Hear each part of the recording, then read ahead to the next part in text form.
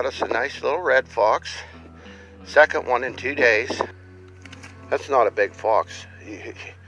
You'd be surprised at the difference between that one and the one I caught yesterday. Probably a female. I'm David with Heirs to the Outdoors, and today we're going to be showing you a remake of a coyote set, and later on we're going to do a fresh coyote set. Alright, this is a remake we're making here, and the first thing you have to understand about a remake is you never use a fresh trap. If you use a fresh trap, you have this big area with all this scent of whatever you caught there, coyote, fox, or whatever, and you put a fresh trap there, they pick it out right away. We're going to clean this one up the best we can, if I can get something to do it with. I can still smell the bait from the, from the previous set.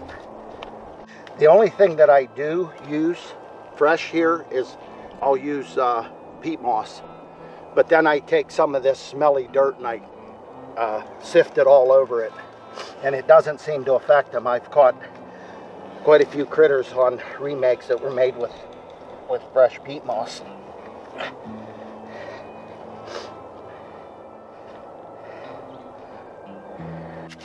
See, when I do this, I just carve out a bowl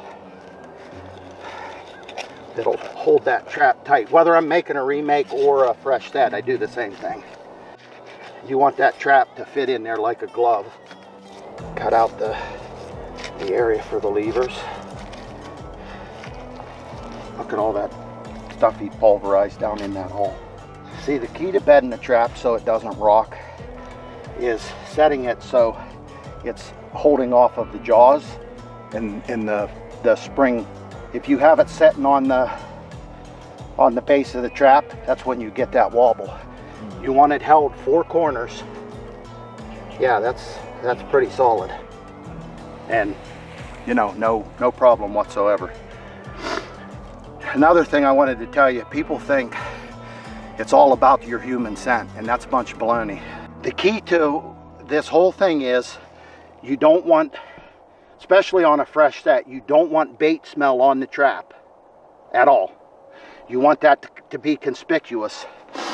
I mean, he still smells you. He'll smell you there for weeks, but it dissipates enough that he can't tell that you were there, or that you did anything there. It'd just be like smelling any human scent.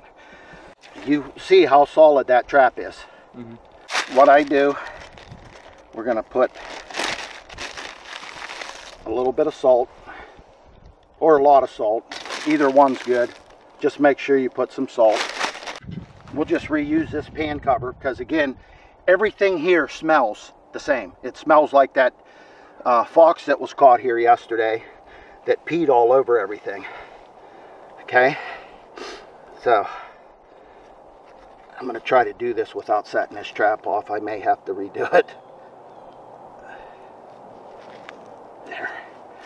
There we go. Now that trap is set, so if something the size of a fox or a coyote steps on that, it's gonna go off.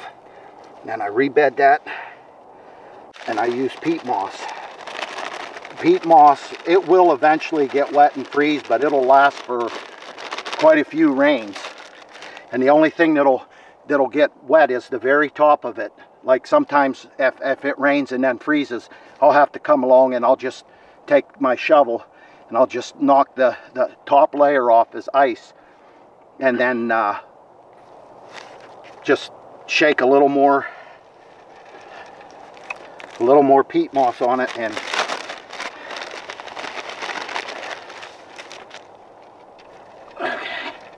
now a little more salt.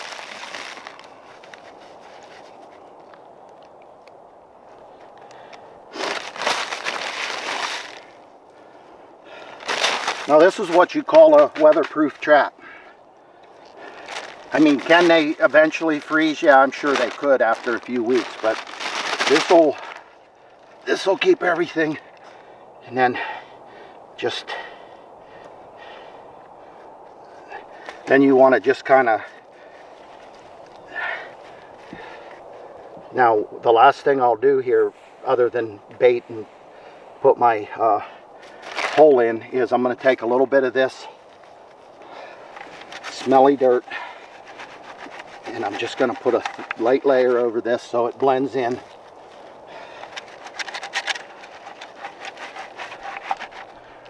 And let me get a little more. And then especially out on the edges, so the edges blend in and then don't look like a big transition from the dirt to the peat moss.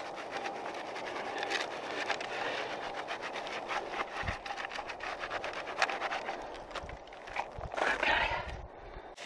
The only stuff that was in this catch circle that has all that smell on it, we don't want to bring anything fresh. There's a little bit of that blood. It don't matter. That won't bother them at all. I want to make a little pile here as a backing to keep them from trying to come from behind.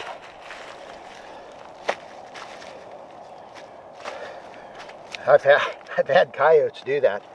The last coyote I caught had actually come a day or two before, and it was the day before, and not this set, but it was a different set, but he came from the back end, and I had a few corn stalks. It was in another cornfield, and he came from the back end and pulled that and dug that hole from the back side. Well, I just built a bigger pile, and the next day I came and I had him. We're about 9 inches from the center of the pan, and that can't be where my other hole was exactly because there's a root here, but it don't matter either. You want to get these holes as deep as you can. You want to give the critter something to work at and to dig at. The deeper that bait is buried, the longer you're going to keep him at that set. And if you can't get it too deep, don't worry about it. But I like to try to get him at least, 7, 8, 9 inches. This is hard to work in with this muck. I caught my very first coyote ever in this particular field up in that corner. With a set like this, you don't have to do any major rebaiting. This thing is so polluted with scent that it's unreal. I'll just pull that in a little bit. So all I'm going to do is I have a little bit of something called liquid mouse from Night Owl Lures. Any commercial bait or lure will work. I'm telling you right now, people get hung up on, oh, I use this brand or I use that brand. And something might work better for you, something might work better for me, and that's what I would stick with. But any of these lures and baits will work. I like Top Dog Predator bait from Hoosier Trapper Outdoors, and I'm not endorsed by them, or I'm just telling you what I use, just, so people will get an idea. And then there's a lure maker, Rusty Johnson. He makes a bait called Lucky, and there's a lure that I like to use with it. It's a little bit skunky, but it's not like real, like really loud, like if you actually had a skunk, but it has a little slight, and I use those two together, and that is what I've caught most of my fox and coyotes on this year. And last year I used almost exclusively the Top Dog Predator bait from Hoosier Trapper, and I caught everything on that last year. That's what I'm telling you. People want to get hung. Well, what bait do you use? Any of them will work. You just got to find the right combination and what works for you. And then I really don't have to do this, but I'm just going to put a couple of drops of coyote urine to maybe make them focus there. Let me get that out of the way. And there you go. With the amount of scent and smell that's around this area, you really probably wouldn't have to put any bait. Just having all this fox smell here and having that hole in the ground is enough to get them to come up here and look. See that fox turd right there? I'm going to show you the use of that. Over here, I noticed we have fox dropping, for lack of a better term. And I'm going to take that fox dropping right here, and I'm going to set it right there. Now, when any critter comes in here, that first of all, that will attract them, but it'll keep him from stepping there and put his foot right there. Really? Yep. How do you know that? I've done it many times. All right. Now, if I looked here, I bet you there's more. But that's enough. Like, that little thing right there just enhanced that set like so much more. You know, it really like made a difference. I'm telling you right now. Okay.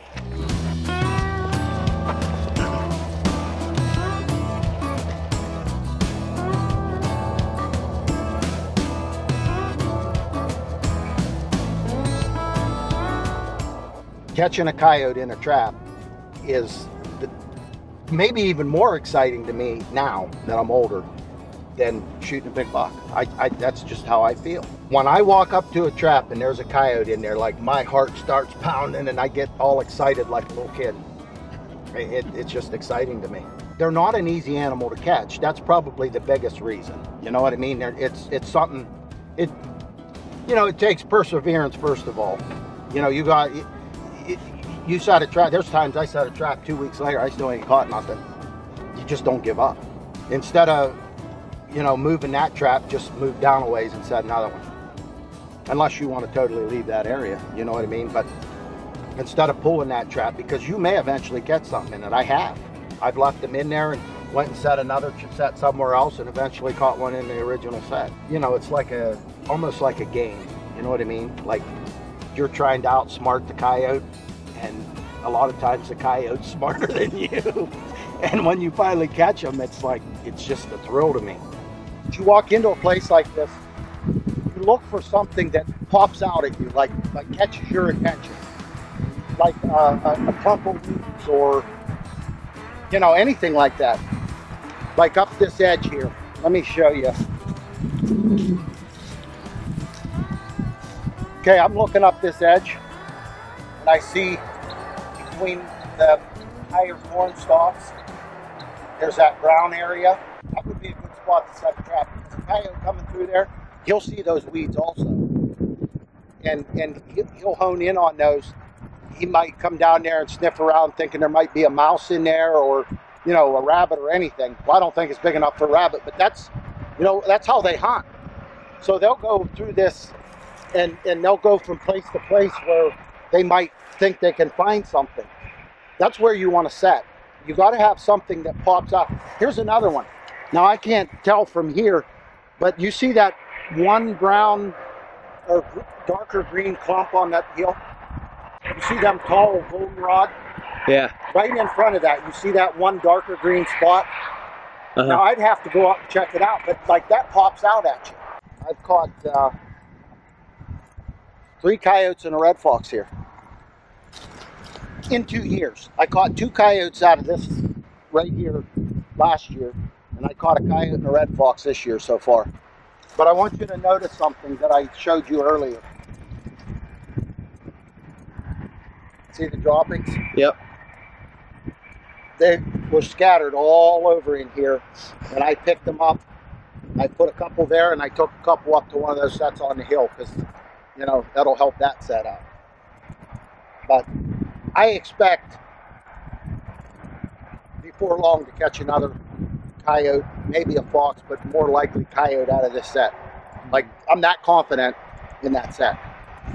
I would dig this out, put my dirt hole right there, because any coyote coming down through here, they're going to go over here, they might pee on it, they're going to sniff it.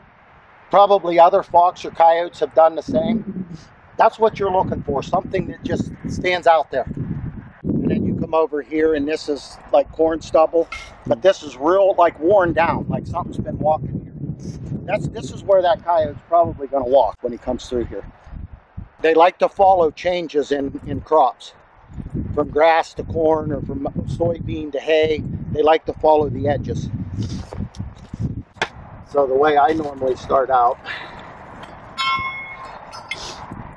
and first I want to say something. The scent thing, it wouldn't bother me to set this with bare hands. I like to wear the leather gloves. They work really well. But I've said this before and I'll say it again.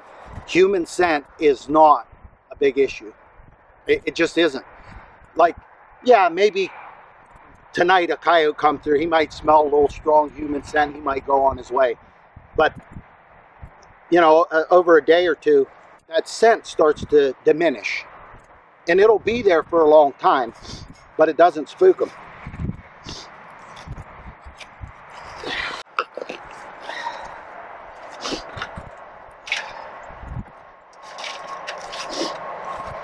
And I try to go down, you know, as deep as I can within reason. So we're like, is that 10 inches? Mm-hmm. I mean, if you hit a rock and it's only 6 inches, it don't matter. I mean, it'll work.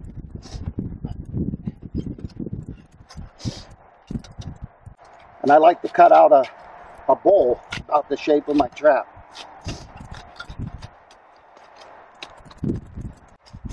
So then I figure out where I want my springs. Just levers.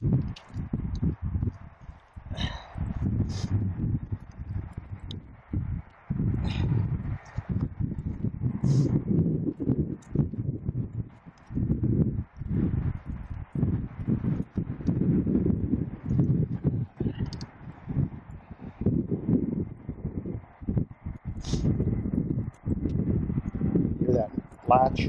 Yep. Looks like. Then I make sure my traps. See that? Almost perfect. Now, you have your trap holding on your levers and on your jaws, so you don't have any wobble. That's the important thing. If you can keep it from wobbling, you got half the battle won. You should always use different gloves. I always just put these blue gloves on. Now I told you I used that Rusty Johnson's Lucky on that last set. So this set I'll use the Top Dog.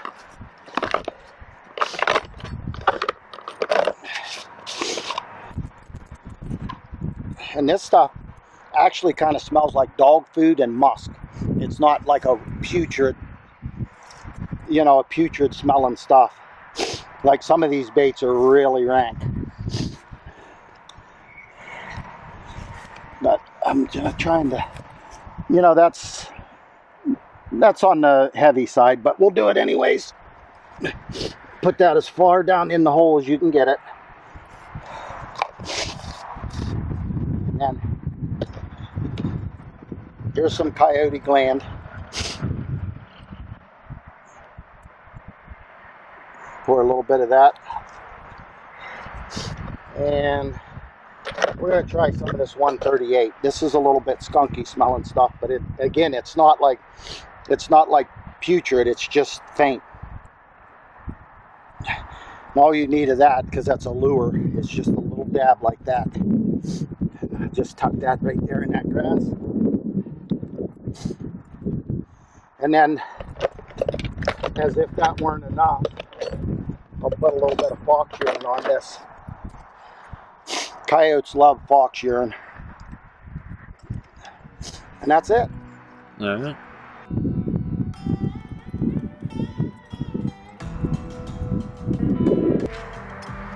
Well, folks, I'm going to have to take care of this one quickly. Calm down. Down. Down. This was a one-toed catch. And he was just about to pull that toe off, buddy. Wow, how close. You can see this. He's barely caught by one toe. He was about to rip it off. So I hurried up and dispatched him before I got any good footage, but that's what she be.